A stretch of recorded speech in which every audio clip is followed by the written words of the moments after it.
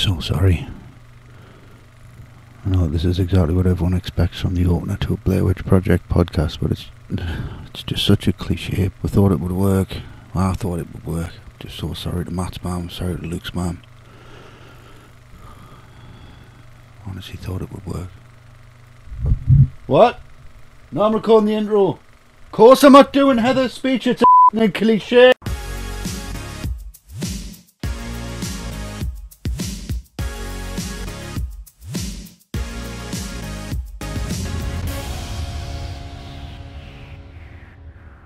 Hi everyone, welcome to The Cutting Room, the movie show by All the Right Movies. I'm Luke, and I'm here with Westy. Hello. And Matt. Hello. On today's show, we've got a true sensation on our hands, and not just the talent that you see in front of you either. Today we're talking about the end of the century game changer, ultra-low budget, found footage folk horror flick, The Blair Witch Project. Mm-hmm. Oh yes. Yeah. Matt, I'm coming to you first because I know you're being desperate to talk about this one. Why are we talking about the Blair Witch Project? Still on the edge of his seat, look. I know, I'm petrified just thinking about it now. Don't stick his head out of the tent. Why Blair Witch? I think you have to give respect to any film that effectively creates a genre like this one did. And I know Cannibal Holocaust came before a few years ago, and maybe some others, but none of them were the huge crossover hit phenomenon that this was. And for anyone who was born after this, any of like our younger viewers who weren't around when this came around, it was genuinely a phenomenon. It took everyone by surprise, and it was just the one film everyone was talking about that year. So we'll go into the marketing in a bit more detail later on, but for now, all I'll say is I was quite obsessed with this film back in the day because I was in my second year at university, and I know this is going to sound a bit bizarre in this day and age, but back then internet access was quite limited, so the idea of having it at home was really only for rich people. So I only had the internet when I went to university, which is when, you know, discovered things like IMDb and Rotten Tomatoes and loads of other film forums, which, you know, I was straight into. Yeah, and through those, I just started to hear. Few other things. Yeah, few other things, you know. We'll say that for, when we revisit Boogie Nights. Very good. But it was through these forums that I started to hear about this film that was so terrifying, and it was driving audiences mad, and it was driving people mad because it was true. And even though that aspect didn't last too long, by the time it came out over here, everybody knew, no, it's not true. They're alive, they're fine, it is fake. It didn't really matter to me. I still just had to see it. And so, you know, did the expectation live up to the hype? You know, we'll find out later on, I guess. But yeah, at the time, It was a big, big obsession of mine. Fantastic. What about you, Westy? Yeah, pretty much the same. I was working at the cinema when this came out in 99. And I remember walking down the corridor and seeing the teaser poster for it, you know, and it was just that blurb in 1994, Three Cottage Streets went out, and the year later their footage was found, and it was like, oh, that sounds really good. Fantastic. That looks really good. That's like everything I love about horror movies. Like there's something different with this. And it just felt, even just from that poster, it just felt really fresh and something that you didn't necessarily want to see, but you felt you had to see. It was kind of like classic 80s horror films, you know, when you were a kid and you're like, I don't want to say this, but I kind of have to. It had that vibe about it where there was just this necessity to see what was going on with it. And that really hit home with me. And we'll get onto it when we're talking about the invention of the viral market and all the genius behind all that later on. But yeah, it just really struck me. And I'm a big, big fan of movie imagery and movie posters. And this for me is one of my very, very favorites. So from the get-go, I needed to see it. It was a need to see.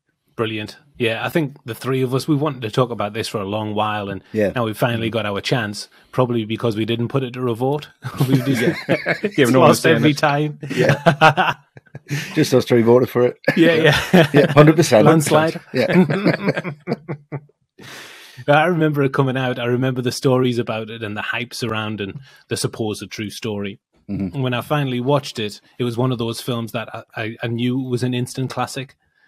It subverted audience perception of the medium to mainstream audiences. It was a new type of horror film, and it tapped into the power of the internet as well, which you fellas have said. And it scared the living shit out of me. That's why we're talking about it. Yeah. So we've got our tents ready, our success rice packed, and we're headed into the Burkittsville Black Hills Forest to talk about the Blair Witch Project. Let's go. In the small town of Burkittsville, Maryland, student filmmakers Heather, Josh and Mike head into the woods to document the folklore tale of Ellie Kedward, a woman who was banished to the woods for witchcraft in the 1700s and later became known as the Blair Witch. Unable to find their way out of the woods, Heather, Josh, and Mike fall foul of the supernatural forces at play around them as they spiral into a psychological nightmare. Written, directed, and edited by Daniel Myrick and Eduardo Sánchez, produced by Greg Hale and Robin Cowie for Haxon Films, and distributed by Artisan Entertainment, The Blair Witch Project stars Heather Donahue, Joshua Leonard, and Michael Williams. So on The Cutting Room, we talk about the key elements of the filmmaking process. That changes episode to episode depending on the film. Here we're talking about the directors, the writers, the cast, and we're pulling out our very own personal highlights before individually rating the film out of 10. Yeah. First up are the directing team of the Blair Witch Project, Daniel Myrick and Eduardo Sánchez. A first-time directing gig for Myrick and Sánchez. What do you think of their work as directors here? It's hard to distinguish between the direction and the writing and what's ad-libbed and what isn't, and what's actually shot choices and what isn't, because it is very, very original in its approach to filmmaking. It's not conventional in any stretch. It's one of the most original and really inventive films that I'd seen up to that point. It was just very much of its own accord, and I find it really hard because every time, I'm normally really good with kind of directors, cinematographers, and I remember them, but I can never remember these guys' names. It just seems to be like it's all encompassing. Like I can never, even though if the actors weren't using their real names, I wouldn't remember them. I don't think it just seems like it's this thing that they've created, and they couldn't really better it. They couldn't come out of it. It just created such a phenomenon that I think it was just such a solid idea. But it's the execution, which where then they're going to need, real kind of bigging up. And it's this inventiveness and having this, like I always say that I appreciate, just this real confidence to go out and go, there's some notes, go out and do this. If there's a boombox playing kids' voices, there's just, really shaky camera work. There's so many objects that throw you watch. There's so much iconography of witches and witchcraft and how all the female characters are portrayed, and they all look quite dark hair, dark eyebrows, pale skin. Even when they're getting interviewed, there's some really creepy people getting interviewed, some creepy guys getting interviewed where it's massive close up. It just leaves it on the surface and kind of leaves it open, and you journey in with them. The first scene, the shoots at the cemetery, and then they're taking the piss out of supernatural elements, show a couple of fingers open and bleed on it, and it's all a joke to them. And therefore there's a foreboding under that. Even the titles of this film, I love titles, and when that original logo comes up, it's just shaking. The whole thing. Yeah, it is. Yeah, all the titles are shaking. The Blair Witch Project film thing. Haxon Film, and it looks like almost kind of like a witch kind of figure itself. You know what I mean? Like a scythe or something. It's really creepy, and it's in that Haxon Films. It's like when the Geffen logo comes up at the start of Beetlejuice, and you've got that soundtrack, and it's like, whoa, this is a bit out there. There's no cast, there's no crew. Even from that point of view, there's no music. There's nothing. So you're watching these credits thinking, what is this? Like, they've put that on there, but everything's been thought through. Everything's very meticulous. There's some really great crosscuts and some really great flashes of white when there shouldn't be, just to throw the audience off. From a directing point of view, I don't know, because I don't know how much was actually directed. Because I don't think they're sitting there going, do this, do that, do the other, which is what a classic director would do. No cut, do that again. But from a filmmaker's point of view, writer, director, editor, both of them, a complete package for me. I think absolutely brilliant. Yeah, very nice. Yeah, well, I think the direction pretty much is the film. You mentioned the lines are blurred between the direction and the writing, because the direction's in the writing, in that treatment that they wrote for the actors to follow, and the notes that they gave them about the character's motivation.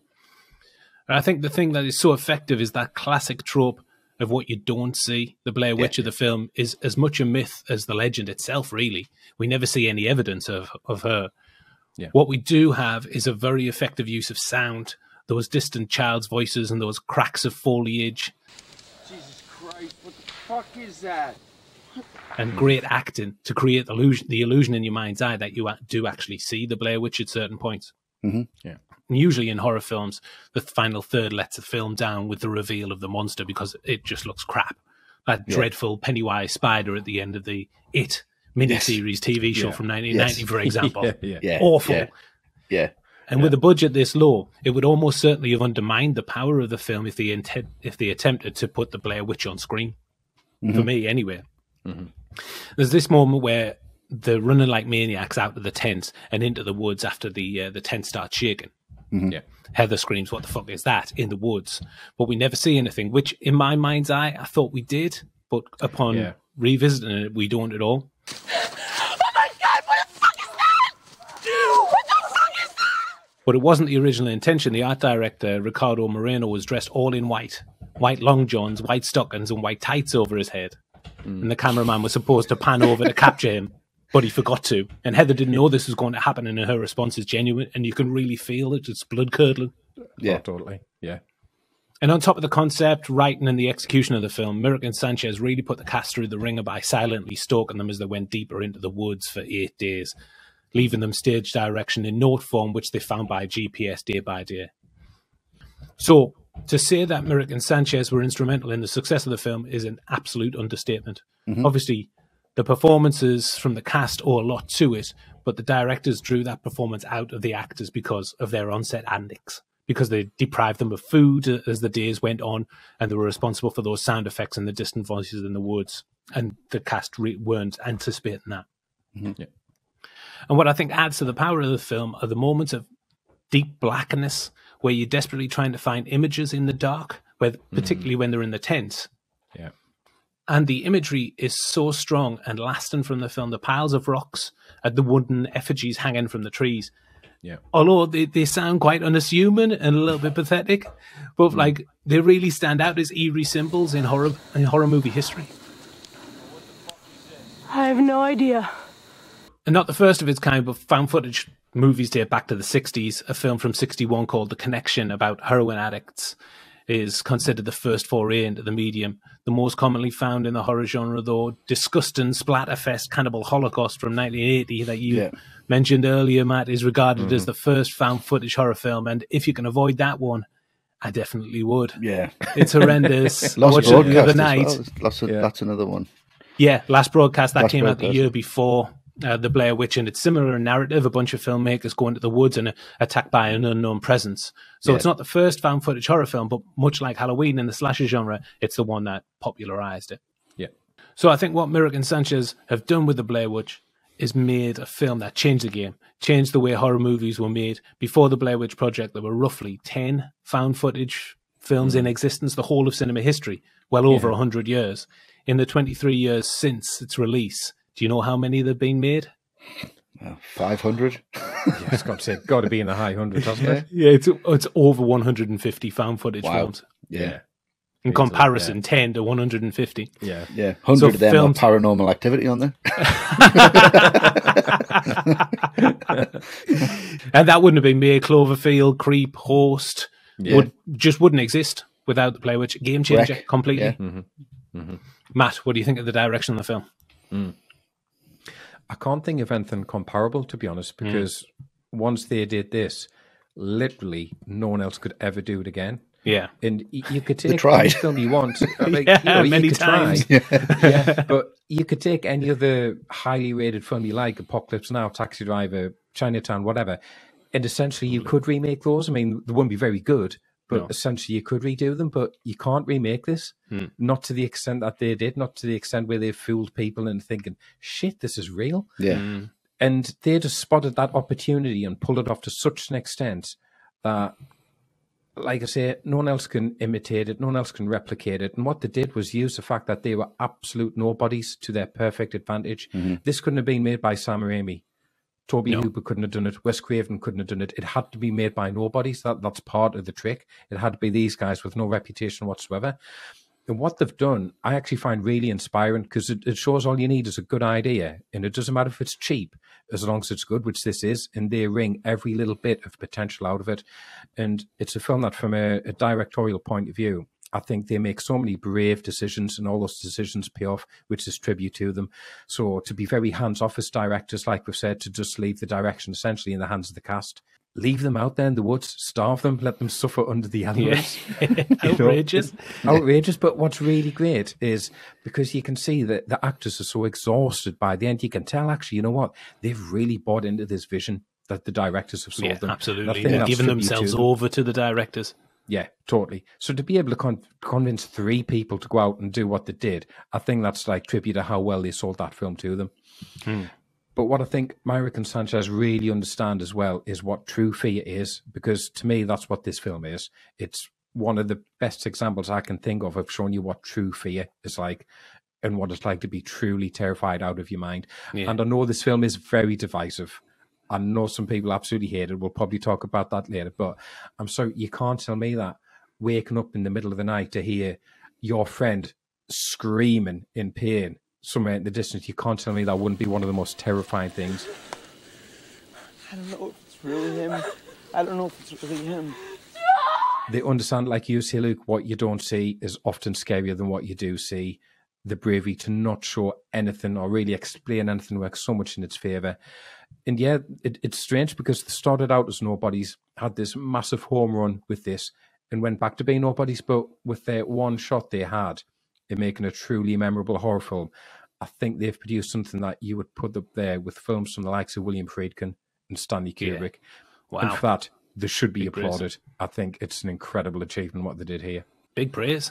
Lovely. Yeah. Echoed. I know what you mean, Matt. Yeah, they could remake, Chinatown and then with the classics because they had rules. They had building blocks. Yeah. This doesn't. Yeah, conventions. Yeah. This doesn't have any conventions whatsoever, and it's that fear of the unknown that gets me. Yeah. Its success was obviously influenced by the viral marketing campaign, which included listing the main cast as missing presumed dead on IMDb.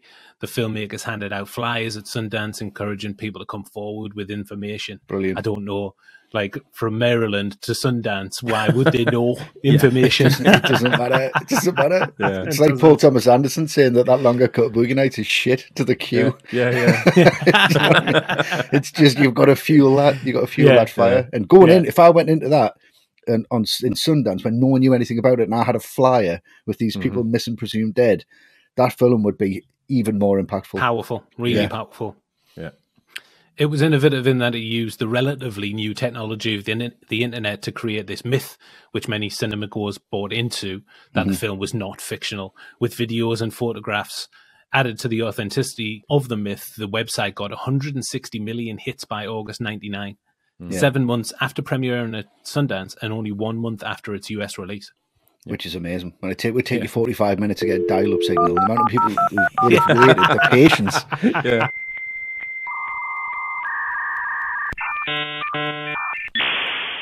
So Myrick and Sánchez, rookie directors, pulling off something quite extraordinary with the Blair Witch Project. Absolutely. Not a screenplay in the traditional sense of the word, the screenplay for the Blair Witch Project was a 35-page treatment, an outline of the narrative of the film, also written by Myrick and Sánchez. So what do you think of the writing on the Blair Witch Project, Matt? Three things stand out for me. First of all, it's the mythology that they managed to put in there. So that first 20 minutes, you hear Rustin Parr, Mary Brown, you get the stories from those two fishermen who are great. I love those two guys. Yeah, amazing. And it all sounds plausible. It all sounds like the stories you do grow up with if you live in these small rural places. But I think Myrick and Sánchez also understand it's human nature to be scared of the woods, and the writing plays into that. If you think back to when you're a little kid and you get read traditional stories, how many of those about characters getting lost in the woods, like Hansel and Gretel, Little Red Riding Hood? It's like fundamental, like one of the earliest lessons you get taught. Don't go in the woods and get lost because there's something bad living in there. And I think the mythology taps into all that brilliantly. Second thing that stands out for me, I think the structure is brilliant. At first, you don't quite realize what's going on, but it's when you click, like every time they go to sleep and put the tent up, something happens. And it gets progressively worse and worse because that inherently builds up the tension. It gets to the point where they're like, we're going to have to pitch tent. And you're like, oh, no, don't go to sleep. This is going to be bad. Something really awful's going to happen. Yeah, exactly. Oh, God, what's going to happen now?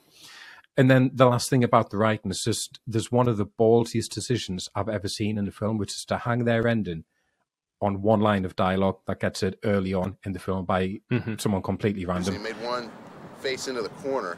Really? And then he would kill the other one. Yeah. Because if you miss that line, if you've had to go to the loo or you've sneezed or you've just not paid attention, the ending makes absolutely zero sense. And that takes so much nerve to pull that off. And I know for a fact if I'd been making that film, I would have lost my nerve about that. I'd have gone, no, we should have a scene where they review all the footage so we can hear that line again so people remember it. But not them. They're going, no, we're going to hear it once. We're going to trust the audience are going to remember it and it's going to pay off that ending. So for me, that's just such a brave, ballsy decision, and that comes down to the writing as well. So, yeah, in terms of writing, it's not what we normally talk about, but for what it is, I think it's fantastically well done. Yeah, very nice. What about you, Westy? Yeah, I'm the same. I think, that line that you said there, Matt, but I watched it again and you notice it's very, very slightly up in the mix, the audio mix, Right. when he says it, just so you've got to pay attention to it. Yeah, but there's some great dialogue choices. I love the way that you're not just getting exposition from the people. It's more like their experience or what your grandma will tell you. But all the stories are actually building towards, like you said, what you're already going to see. Don't get lost in the woods. Don't creep around the house. It was what my grandma used to tell me, to keep in bed so we wouldn't creep around the house at night, or the Blair Witch will get you, which is exact foreshadowing of what actually happens. And there's all these little bits that are put in. I think some of the shot choices as well, even some of Heather's voiceover is really pretentious. But it's knowingly pretentious because these are quite pretentious film students. But I can't really think much of the dialogue because it does feel very much ad-libbed. And I can't believe the treatment was 35 pages. That seems really long for me. I would expect just like a 10-pager, or just written on cue cards. And how far was that acting? How far was that actually just genuine? So, it does raise a lot of questions, and how they, like we've already said, kept this believable and realistic and passionate all the way through. What did they write down? Because I do think the obscurity would have added to the performances. I mean, the writing, it's a very linear narrative, no complexities really, and character development is at a minimum, but it's not a Robert Altman film either, is it? No, it doesn't want to be. No. I think it's as far removed from a Robert Altman film as you can get.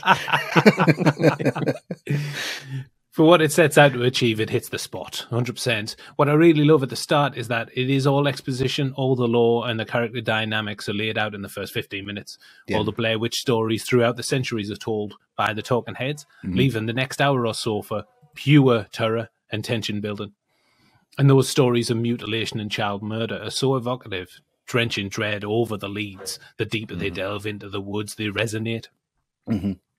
And it's classic horror trope stuff, really. A mythical legend, a night in the woods, going down to the basement. We've seen all of this stuff before, but the backstory and the myth that they create is something that I think is really effective, because we've all heard those kind of stories growing up, and usually they're passed off as nonsense. But with the way the film has been made and written, like quote unquote written, I'm not surprised at all that people were taken in by it. Oh yeah, definitely. No, not at all. The dialogue in particular, I think it feels really authentic, and I think the reason for that is because it comes from a place of truth, because the treatment gave the cast carte blanche to basically improvise all of the dialogue in the film. And this was based on reaction to what was going on around them. As we mentioned, the dirty tricks that Myrick and Sánchez pulled. But if you're 8 days in the woods and being messed with, lack of food, it wouldn't take too long to lose grip on reality and for paranoia to take hold, even if you know that you're there specifically to shoot a film, a horror film. The mask would slip quickly, quite easily, because this legend of the Blair Witch is front and center in your mind, which is the case for the cast. They were under the impression that the legend was real and that the people that they were interviewing at the start were real townsfolk. Yeah, right. Understandable, because those actors are great. The woman in the sunglasses with the disturbed child. Fantastic. She's amazing. Yeah. It's not real. Not true. It is. It's real. Brilliant. I'm going to bury him in the swamp. No, I'm not. Amazing. And shout out to Mary Brown as well, the crazy lady who claims to have seen the Blair Witch. And she could be the Blair Witch. She's got a sunken face. Yeah. It was like a woman, like horse fur. Fantastic. Like fur?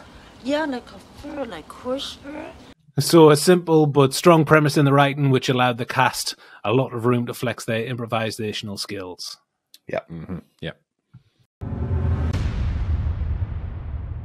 The cast of the Blair Witch Project is probably the smallest cast list of any film that we've talked about. Aside from the talking heads at the start, the film only has 3 actors in the lead, narrowed down from a pool of 2,000 hopefuls who responded to a casting call in Backstage magazine asking for actors with strong improvisational skills. Heather Donahue, Joshua Leonard and Michael Williams were first-time actors and used their real names for their characters. We've each picked out a favourite here. Matt, would you like to take her away with your favourite? I would, and I'm going to go with Heather because I know she is probably the most divisive element of the film. So what I would say about her performance is that, with all due respect to people who don't like her, who disagree, you've got to appreciate what her performance is, which is, it's not a performance, it's reality, essentially. And this, for me, is probably the most convincing portrayal of someone who is just terrified beyond belief and out of their mind. And yes, a lot of what happens in the film, you could say is her fault, dragging them into the woods, being very stubborn that she knows the way when she doesn't really. But I think it's worth bearing in mind she's one woman against two guys here. And I think the Blair Witch Project does make a subtle point that she has to be 10 times as assertive because of that. Because if she asks for help, she's going to look incredibly weak in front of them, which she can't do. And I think that explains so much of her behaviour. But ultimately, I'm not interested in seeing a polished performance here from any of them, and especially not her. I don't care, actually, if I particularly like her or not. What I want is what Donahue gives me, which is just sheer hysterical sense of how terrifying it must be to be lost in the middle of the woods, no supplies, no way of contacting the outside world, and someone is intent on messing with you night after night after night, and they're not leaving you alone. So it's very easy to get annoyed by the performance. It's very easy to take the piss out of the famous apology scene, loads of snot and all that. Okay, fine, but I don't care. That scene, to me, it's one of the most disturbing scenes I've ever seen of someone who's accepted their own death is coming, and it's not going to be pleasant. So, yes, I'll use the word again. It's a divisive performance, but for me, I think she's incredible, and I think it's an iconic horror performance from Heather Donahue. Boom. Nice. Have that, Heather Donahue detractors. Yeah, exactly. Stitch that. Yeah. Well, they always say acting is reacting, isn't it? And that's kind of all. That's all it is. It's reactions. Yeah, exactly. A lot of truth in that performance. Yeah. Don't need anything else from it. She won a Golden Razzie for Worst Actress for her troubles as a performance as Heather, which harsh. I'm sure there would have been worse performances. Yeah, exactly. It's got to be put into context. Yeah. I've seen a million worse performances. Definitely. For example, Jamie Lee Curtis is worse in Halloween. Well, as we're talking about Heather Donahue here, fellas, we've got a question from one of our Patreon supporters. Okay. This one comes from Queven McGee, and here he is to ask the question. Hi lads, I rewatched this film recently for the first time in years and found Heather to be pretty much unbearable throughout. So my question is, can you think of another film where the death of the main character is as welcome as it is here? Thank you very much for your question, Queven. Lovely stuff.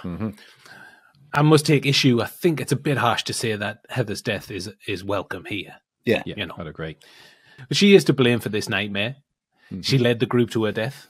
Obviously, she wasn't to know that, but, you know, it's her stubbornness and unwillingness to accept accountability doesn't really help her cause. No. But I would say that my choice for a welcome demise in movies would be, and it's something that we talked about in the podcast at the turn of the year, Ginger McKenna, Sharon Stone, Casino. Yeah. Right. Okay. Yeah. Okay. I think it might be a little bit harsh because there is a shred of redemption for that character in her final scene. But she is absolutely deplorable for 2 hours, as most of the cast are in that film. But Ginger is a heinous leech of a character. She gets what she deserves when she gets pulled over by the police, when you think she's going to get away with it. So that is quite satisfying, that because she thinks she's gone out of the bank, and expertly played by Sharon Stone as well. Yes, brilliantly played. Yeah. Yeah. What about you, Westy? You got one? I don't have one because it's a dislike. I've kind of spun it the other way. It's where it's, again, because I felt relief from Heather's death in this one, I feel relief from Paul Newman dying in Cool Hand Luke. I always feel a sense of he was too good for the world, and it kind of it sticks the fingers up to the world and leaves me just a little bit, you know, he was just too good for it. And it's good that he got out of that situation, because he was never going to get out of that situation. He was never going to escape it. He was never going to escape the life he was given and the cards he was dealt, and no one listened to him. I find relief at the end of that film. Very nice. An interesting spin on the question, Westy. Very nice. As always. Yeah. That's straight down the line. As per. Classic Westy. What about you, Matt? Yeah, I've gone for someone who we've talked about this person on a podcast episode. Texas Chainsaw Massacre is a masterpiece, but who isn't delighted when Franklin gets a belly full of chainsaw blade so he can finally stop whining, stop moaning, stop blowing raspberries, which are really annoying, stop eating disgusting looking bits of whatever the hell it is he has hanging out of his mouth. Illness. It's ill. Disgusting. Disgusting. Yeah, Franklin, I'm glad he gets killed. Yeah, I think me and Westy would echo that. Yeah, definitely, 100%. Yeah, I'll never tire of that moment that he crashes his wheelchair into the door frame, though. Classic. So silently crying to himself.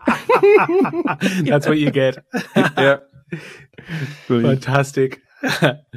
Okay, Westy, which character are you going to choose? Which one have you picked out? Well, I answered first, and I just went Josh because it's the only one I remembered because you hear his name about 50 times in the film. Yeah, because it is shouted that many. I was like, the character of the Blair Witch Project, Josh, obviously. No, but I do really like him as a character because he seems to be the most grounded. He seems to be the most focused. And the one that he seems to have it figured out. It was his idea to go and to go for, let's find out where we are. Let's get grounded. He's the first person to know that they've just gone round in a massive circle. He's the one responsible for, the technical side of it. He's checking his focus, which I always like someone who checks the focus, especially on the way to which shoot, which is very, very good. Great. But I like the way that there's that comparison between what he believes is right morally compared to what he should be capturing on film. The amount of times it says, should we be shooting this, should we not? Heather's just then pounding that home. I like their backstory, that they kind of have this little standoff in their personal relationship where they used to go out together, which just kind of touched on. It's not really explored very well. And I like that it's just under the surface and it's just simmering. He's the first person to hear anything. He's the first person to notice anything. And his disappearance really, really impacts the film. Because you realize how much of a weight he was and how much he was holding the other two characters down, because these guys are just go after that. They've got headless chickens. So I just really like the way he was just such a focused point of the group, and you don't realize what you've got until it's gone. And I get that from that character, which is why I really appreciate him in this film. I think he's brilliant. Great. I like his reaction to finding the slime. On his, what the fuck is the blue jelly shit doing all over my shit? What the fuck was this blue jelly shit all over my shit? Well, I'm going to talk about Soundman Mike, played by Michael Williams. He of sporadic chest hair growth. I do not like that close-up of his disgustingly hairy nipple. That doesn't work out for me, that. It's horrible. It's horrible. You realise we're on YouTube now, so you have to show that. Yeah, I do. Yeah. Here it is. I've got it. Yeah. There you go, guys. There's your nipple. Brilliant. Disgusting. Wouldn't get him on page 3, would you? Let's give it another turn. Here it is again. And Mike is a bit of a prick, really. He's overly aggressive towards Heather, which doesn't really sit well. Kicks that map right into the creek. He's probably right when he says, he loves it. Yeah. He's probably right when he says that it was no help to them at all, but it was a symbol of hope for Heather. Yeah. Like if I had the map, then maybe we could find our way out. And that hope's ripped away by his actions. Great scene in the immediate aftermath of that. The intensity ramps up and they're all fighting each other and screaming in desperation. Great performances. Really feel the truth in that. But there's something tragic about Mike. I think he's never met Heather. He puts his faith in her, even though he doesn't fully trust her. He says that, and it hugely backfires. And he's acting on pure fear when he starts lashing out, I suppose. There's that great scene where they hear the noises for the first time. They go out into the tent, and he's not budging at all. He's staying in the tent. Yeah. I'm not going down there.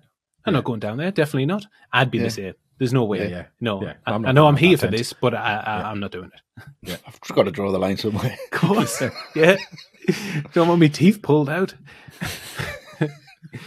What I like about Michael Williams' performance is his portrayal of the character's frustration at Heather's persistent filming. It comes up in quite a few scenes. He doesn't understand why she continues. They're supposed to be documenting the Blair Witch not being lost in the woods. Yeah. He is aggressive, but I think he traverses a range of emotions from hysteria to terror and all stops in between, and I think he does that very, very well. A good job. Yeah. So like the writing, directing team, the rookie cast of Donahue, Williams and Leonard were instrumental in the film's success and put in great performances despite that Razzie Award for Heather. Oh, yeah. Shame. Yeah, unnecessary. Yeah. We're now going to pick out our own individual highlights from the Blair Witch Project, all of which take place in the third act of the film, where the tension and paranoia really start to ramp up. Westy, over to you. Imagine if I said the opening shot or the opening sequence. That's the best bit of the Blair Witch Project, isn't it? No, it's definitely not. No. We've discussed how important it is. We've discussed how important it is to get to this point, and mine's kind of where it starts. I've just mentioned it when we talked about the cast, but it's when they wake up in the morning, they find the remains of Josh, and Heather sees that them twigs. I'm just going to move them from outside the door of the tent and just throw them over there. That's that problem solved, isn't it? Yeah. Then I'm going to go. Yeah, I'll go back 10 minutes and have a look properly once I'm just over that. But I feel like that's what you would do. You're like, that's too close for comfort. That's supposed to be my comfort zone. That's my tent. That's where I'm sleeping. I'm just going to get that out of the way for now and think about it. But it's the reactions to that, realizing it's his shirt, realizing it's his teeth. It's the first blood you see in the film, and the blood's so visceral on that 16 mil. It's obviously just they've enhanced that red, and it bleeds into the camera. And it's Heather's reaction off camera. It never cuts to anyone. Facial reactions, you know, it's like the camera doesn't pan around and you see Mike and he's like, oh, and it just comes around to Heather and like filming herself or whatever, you know, that you would kind of expect from a found footage film now. Like, you have to fill the gaps, you have to fill that with reaction, and all the reactions off camera, and it's the reaction of the audience to realize that this guy is out of there and there's some rocks over there and some twigs over there, and you're still shitting your pants. It's just the turning point of the film for me, and it's just that point I'll always remember. It escalates, which you guys are going to talk about from here, but I just remember that just snapping with me in the cinema, and I just thought, oh God. And that's when my heart dropped, and that's why I'll always remember this sequence. Just thought, right, they're in trouble now, and I don't know where this is going. I could not guess where it was going at all. See, maybe a nice kidney or something might have been a little bit more. A nice impactful. Kidney, what, wrapped in nice newspaper, fish and chips, fava beans, and a nice Chianti, a little 3-course meal outside, or a spleen or something like that. Spleen, something a little bit more sinister. Wonderful. Okay, well, I'm going to go for the iconic and much parodied scene where Heather chooses an unfortunate camera angle to confess her sins and make her apologies. The up nostril confession scene. Yeah, what I really love about this scene. What I really love about this scene is that all along Heather's been the dominant force, courage in her convictions. This is going to be great. We're headed in the right direction. We're only a couple of miles from the cemetery. And it takes a good long while for her to admit that they're lost. And longer still to get to this part where she's apologizing to everybody's parents. Yeah, like the opposite of an Oscar speech. Yeah.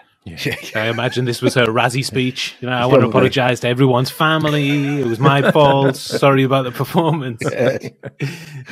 But when you're in a situation like this where everybody has put trust and faith in your ability, you show strength, because any sign of weakness, that would just ripple through the crew. And then it all crumbles down. She's the director as well, and she's full of it. And this is where she confesses what she's already known. The fate was sealed as soon as they step foot in them woods, really, meddling in things they don't understand. But there are two specific moments that I really like in her speech. The first is where she stops mid-speech and kind of looks away and says, "What's that?"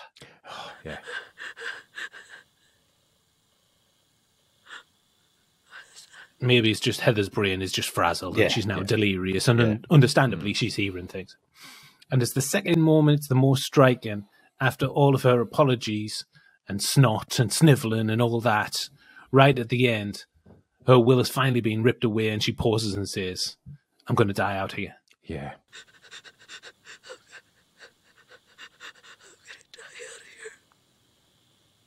And Matt, I mean, you're not going to choose the end credits, so what's your favourite? No. What you got left? Although they are horrible, just that like industrial noise going on. Yeah, that's right. Yeah, no, but it is going to be then, because I can vividly remember first time seeing this when Mike yells, "Oh, it's a house. It's a house." Yeah. If my stomach just dropped out, I was like, "Oh no, not a house. I don't want to see a house. Anything don't go else. near that." Yeah.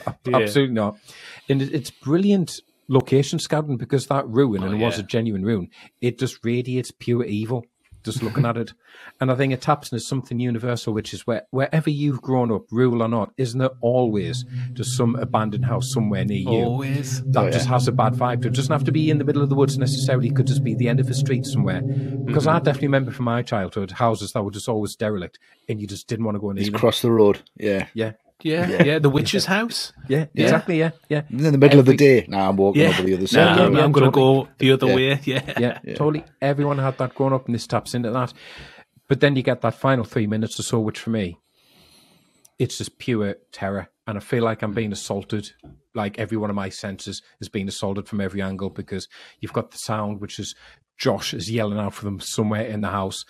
Mike is yelling in panic. He's gone charging off to find him. I think the way the switch between the two cameras here really disorientating, especially because Mike's camera has the sound, so Heather's screaming. All of a sudden, it's very distant. It's like, why is that distant? I don't get it.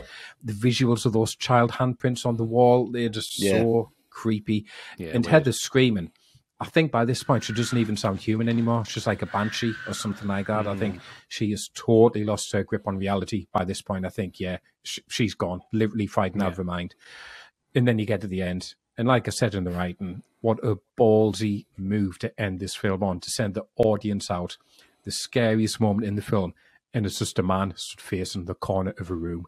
Yeah. I mean, it shouldn't work, but it does. And for weeks after seeing this film, that was the one thing that just kept popping into my mind whenever I thought about it. Whenever I was about to drop off, oh fuck, Mike in the corner of the room, because when that realization hits, that's why he's in the corner of the room. Oh, it's like a punch in the stomach, and then boom, head is down, film ends. Right, everyone go home, sleep tight, good luck. That crunch of the noise of the credits. Yeah. Great. It's the change of Mike's character in this sequence from sitting in the tent, I'm not going down there, to I hear him upstairs, I hear him in the basement, come on, I hear him. And he just has this real kind of drive to nothing. Yeah. He's just really, he's there and he's passionate about getting there, and then he's just silent. Yeah. It's so brilliantly done, that. Excellent. And those screams, Heather's screams. Oh, yeah. Chilling. Fine. Yeah. There were 3 alternative endings shot after test audience was bemused by what they saw in that original ending, the one that is in the film. So they went back into the woods for reshoots. I mean, back into the woods. Forget about it. Yeah, no thanks. No, I'm not doing that. Back to that House of Doom. No. Yeah. And all the scenes are the same, only the final image of Mike in the basement changes. One sees Mike hanging by his neck in the corner. The second, he's crucified on the wall. And the third is where he's in the corner but facing Heather as she comes in, suggesting that he was the aggressor all along, I suppose. Right. Okay. Right. Thankfully, they stuck with the ending because Mike facing the wall, thematically it fits because what you said, Matt, because what we were told by that guy at the start, kids facing the wall while he killed the other one. Yeah. And it looks ridiculous, the one where he's crucified on the twig thing. That's the thing as well. It's what you don't see as opposed to what you do. And you don't see a lot of Mike, and that's the genius of it. So seeing nothing, not even seeing Mike's face, is even better. Yeah. But it also plays into that another great theory where, is there actually a witch?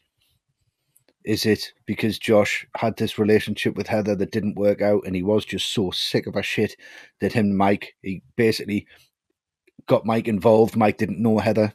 They went out in the woods because he was jealous of her life or what she was going to do. So this whole thing was a ruse just to kill her in the style of Rustin Parr, so that he could basically just have revenge on her ending the relationship, which you can see Mike running upstairs, taking Heather out the way, running all the way back down, telling her where to go. He stands in the corner because he doesn't want to see Heather get killed.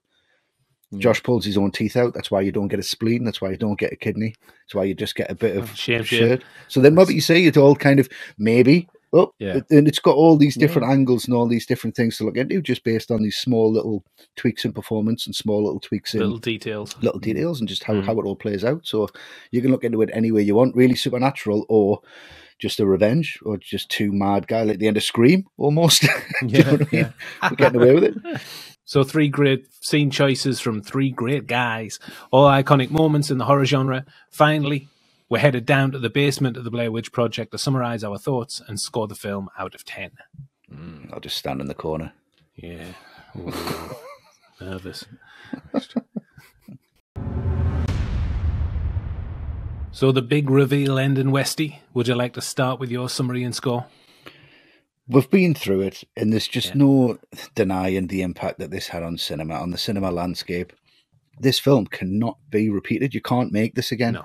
It has building blocks that cannot be copied. It's a completely original work and a completely impactful work. And whether you love it or whether you hate it, it had such an impact on cinema. Matt's put it up there with, like, you know, Kubrick in that kind of stance of what he did, which, I mean, it's fairly outrageous. but still, I mean, impactfully for us, we hadn't seen anything like it, you know, and that's probably the equivalent of people going to see 2001, where you've seen Star Wars, 2001, okay, whatever. But this, you kind of go, wow, okay, this is something completely different, and it's terrifying, and it hits your subconscious, and you don't forget about this for years and years and years, and it stays with you and kind of shapes you a little bit. So for a film to do that and stay with you for so long and have that much of an impact, it can't be any less than a 10. 10. Boom. Massive. Massive. Yeah. What about you, Matt? it's been a really interesting film to talk about, and I'm glad we did it. And I'm very certain we'll get comments below from people who hate this film. And I do get it, because the thing is, Blair Witch was a victim of its own success. This actually shouldn't, on the face of it, have been the mainstream hit that it was. It should have been one just played for the horror crowd. Other people should have discovered it on VHS or DVD back in the day. Should have been a cool film that people just talked about, and that's how you got to see it. Shouldn't have been the hit that it was. But the fact that it actually was that, it tells you a lot about it. It tells you how good that marketing campaign was, how brilliantly executed this idea is by Myrick and Sánchez, and how much those three actors put themselves through it totally to achieve complete believability. And I know people get angry at the film because it wasn't what they were expecting. But for me, this does do what a horror film should do, which gives you pure fear. And it doesn't give you answers.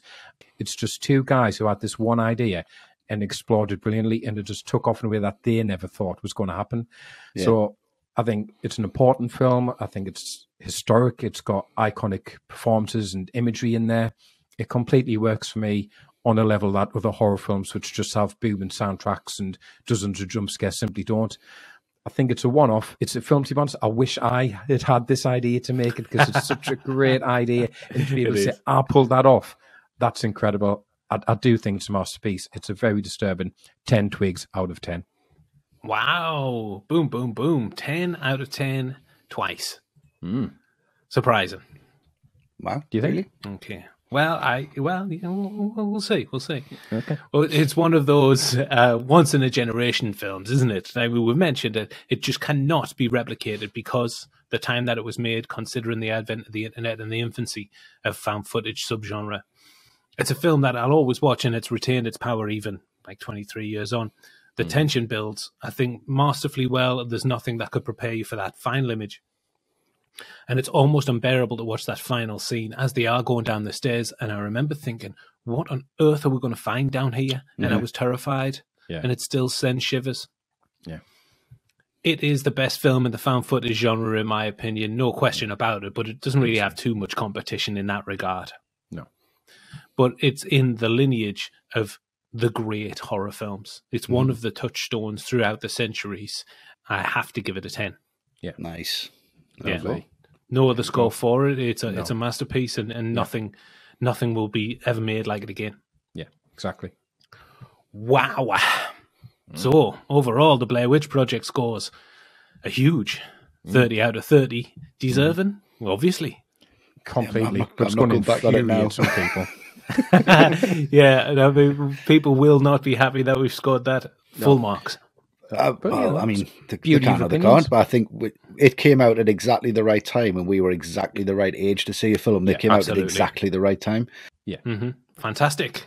Yeah. Ooh, okay. If you enjoyed the show, please like the video, subscribe to our YouTube account, and share with your friends and your socials as well. We would love it if you did. Yes, please.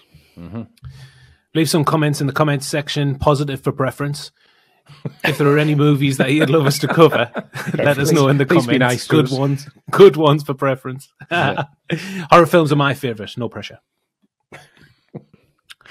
And to support us, you can become an All the Right Movies Patreon supporter, gain access to bonus videos and hundreds of hours of exclusive podcasts. That really helps us out, guys. So if you can, we really would appreciate it. Additional and continued support keeps us going and helps us create this content. So anything you can do would be much appreciated. Yes, it would. And that is a wrap. We can breathe a sigh of relief, hopefully emerge from the woods unscathed. Hopefully. Hopefully. What the fuck's that?